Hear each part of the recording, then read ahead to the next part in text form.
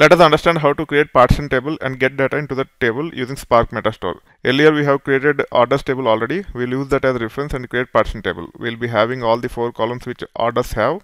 Along with that, we also have 5th column called as order month, which will be defined using partition by clause. This is how the syntax will look like. Now when it comes to the structure, the data and the table are different. Our source data have only 4 columns, whereas our target table have 5 columns, and hence we will not be able to use load command directly to load data into this table. Either we have to use stage table, get the data into the stage table, and then run insert command to insert into the partition table, or we have to pre-process the files, make sure that files are in sync with the table definition, and then we should be able to use load command to load the data into the partition table using files. We will see examples for both at a later point in time. Let's see an example of creating partition tables in Spark Metastore, and also we'll review what will happen internally.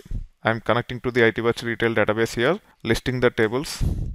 It have only orders, order items, and order item stage, and hence we can skip this step, or we can actually have if not exists. It is if exists while dropping. While creating, we can add if not exists. Now we can drop the table. If exists, it will be dropped. Then we can actually create the table using this command.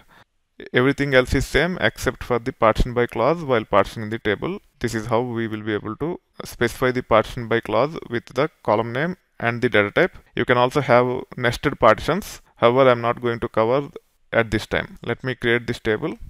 Let us describe the table. You can see that as part of the column list, we got the partition column information. The name is order month and the data type is int. You can also check the location by using this command. You can see that it is empty. However, the table is created using this folder in HDFS.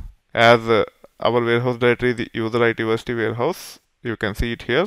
And then this is our database folder.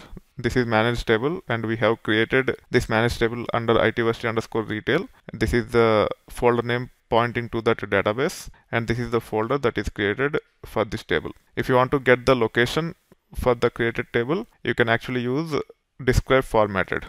I am using the spark.sql here to describe formatted, because if I just say describe formatted, the SQL magic command will not provide all the information properly. That's why I'm using this simple Scala code here.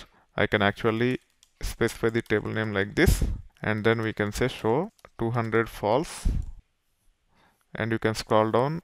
You should be able to see the location here.